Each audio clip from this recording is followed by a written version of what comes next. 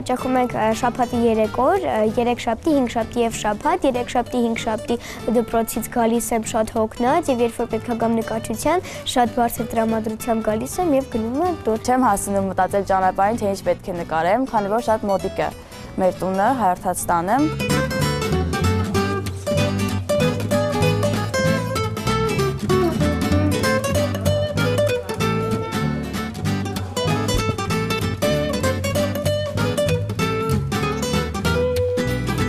Երբ ծանները գալիս են ինձ մոտ, ես մայրիկին խնդրում եմ, որ համբերություն ունեք,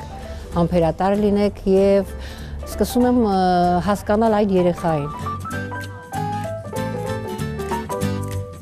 Երեխաներ էլ շատ ունեն, որոնք որ չեն խոսում, որոնք որ կոմպլեքսավորված են, փակված են։ Սկսում եմ բացել իրենց միջուկը, այն ինչ որ թաքնված է եւ ոչ ոք չգիտի դրա մասին։ Բացվելուց հետո ուղում են ողնաշարը, աղջիկը գեղեցկանում է, եթե տղան փակ եւ ամաչկոտ է, ինքը իր գեղեցիկ է տեսակներն է բացահայտում եւ սկսում ենք ընկերություն անել։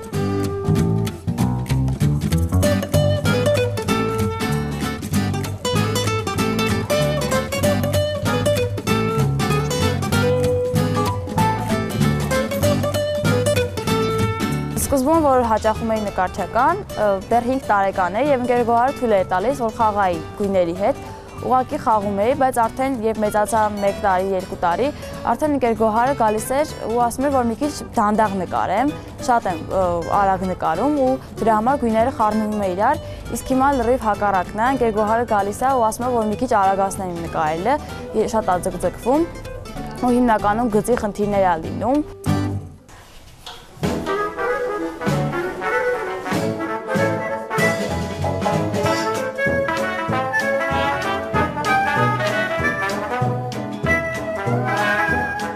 Ստեղծվում է կապ վստահության իմ եւ աշակերտի միջեւ։ Երբ այդ վստահությունը ծնվում է,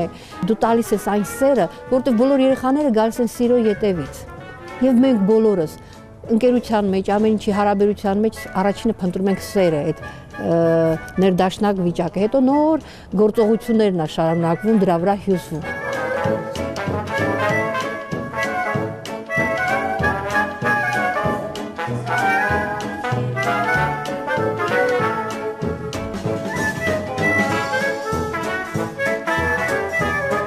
Ես նկարչությամբ լիցքաթափվում եմ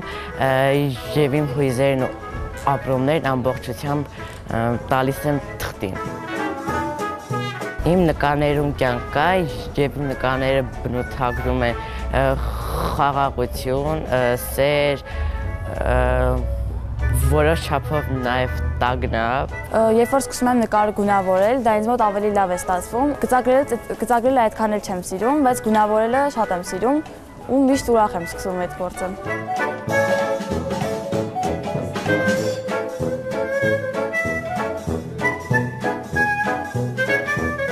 Դպրոցում հազարարել էին ջրային ինչ-որ տեսք նկարեինք, ես ջրում կրիա նկարեցի եւ այդ նկարը բերեցի նկարչականում մեծացրեցի պլակատի վրա։ Ես առաջ այդքան էլ լավ չէի նկարում, բայց արդեն սկսել եմ լավ նկարել եւ իմ նկարը ցուցահանդեսում կանխել են։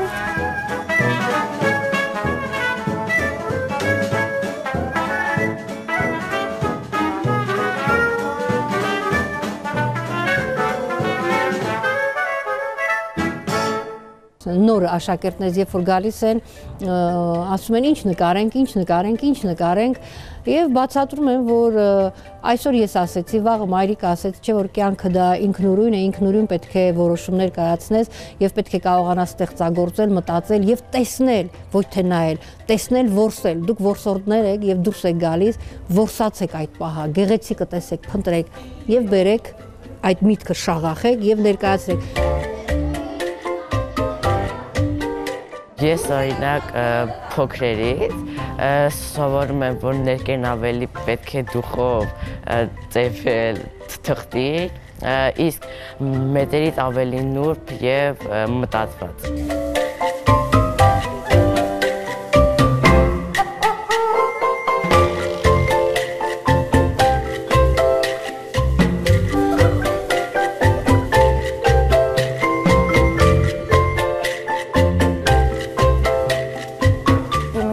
նրանց մեկից, Լիաննայից հենց շատ բան եմ սովորում։ Ինքը շատ սիրումն է նկարում ու շատ համբերատար է նկարում։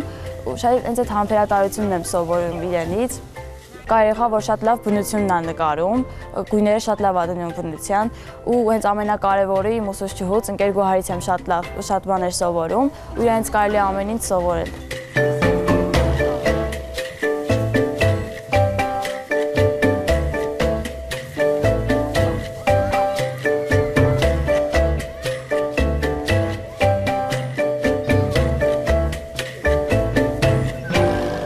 Որ դու պարզ համեմատություն ես տալի աշակերտին, ինքը տպավորվում է մեջը եւ ինքը հասկանում է։ Օրինակ, միշտ ասում եմ, կուզեիք ծաղկամանի մեջ ծաղիկ լինեիք, թե հողի մեջ ծաղիկ, որը կընտրեիք։ Ծաղկամանի մեջի ծաղիկը ունի 5 օրյա կյանք։ Ավել չէ։ Հողի միջին վերցնենք, այդ ծաղիկը երկար է ապրում։ Գցեք ձեր արմատները, արմատ ունենալը շատ կարևոր է, քան սնվել ուրիշի մտքով, ուրիշի ջրած ջրով։ Իրենք հասկանում են եւ սկսում են մտածել։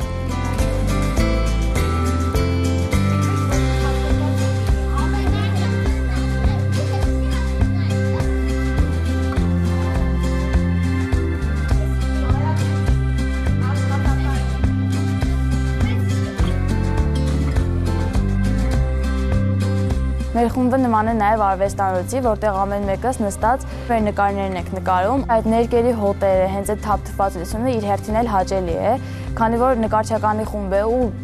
առանց դրա չի կարող լինել այդ խումբը։ Այսպիսի դեպք եղավ, մայրիկը եկավ եւ ասաց. «Իմ աղջկան մի փոքր գեղեցիկ թիթեռ նկարել սովորացրեք տիկին Գոհար»։ Ասացի ոչ, ես իրավունք չունեմ, այն թիթեռը, որ ինքը տեսնում է, կորցրել եք դուք։ Շատ վաղուց, ոչ, երեխային պետք է ազատություն տալ եւ միգուցե ինքը այնպիսի ստեղծագործի, այնպիսի թիթեռ նկարի, որ մենք ապշենք, ասենք ոնց այսպիսի թիթեռ կա։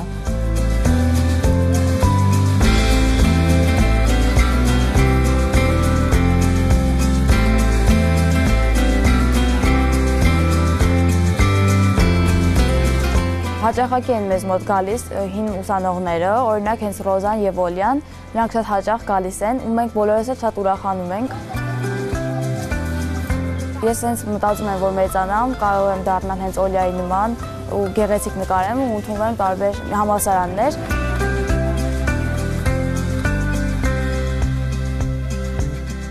Նպատակս այսպիսին է, որպեսզի նոր սերունդը տեսնի եւ հասկանա ինքը ուզում է այդ ճանապարհը շարունակել, իրեն դուր է գալի նկարչի կերպարը, նկարչի տեսակը եւ նոր սերունդը գալով ավելի թարմություն է բերում, հետաքրքրություն, ազատություն է բերում, շունչ է բերում, որը որ դուր է գալի աշակերտներին։